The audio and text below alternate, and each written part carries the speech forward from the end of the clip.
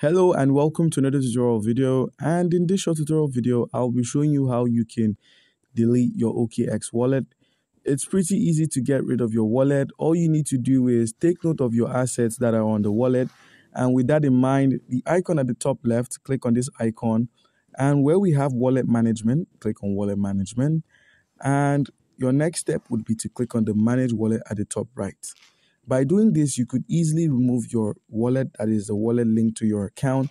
You could simply remove your wallet. If you click on this red icon and enter your password, you get to remove your wallet from the OKEX wallet platform when you click on confirm. Please make sure you've backed up your wallet via the seed phrase option or the Google Drive option, which will enable you quick access to your wallet. And with that in mind, all you need to do now is click on confirm. And by doing this, the wallet would be deleted and your OKEX wallet is empty.